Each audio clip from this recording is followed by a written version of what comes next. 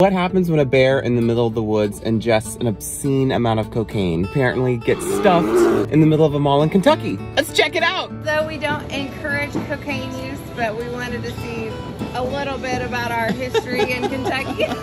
Cocaine Bear totally lives up to the name. Been a fan of him for years and we're looking forward to the movie. Oh, and this is Griffin, co-owner of the store. Cocaine Bear came to international fame because in 1985, Andrew Thornton, a drug dealer who was from Kentucky, dropped bags of cocaine out of his airplane, and he was gonna go get them, but his parachute didn't go off and he died. One of the duffel bags had been rifled through, and there, in close proximity, was this beautiful black bear. But the bear got into it and overdosed from cocaine. Cocaine Bear is actually the hero of the film. If you want to see Cocaine Bear yourself, be sure to visit Kentucky for Kentucky and Lexington, Kentucky, where it's forever housed.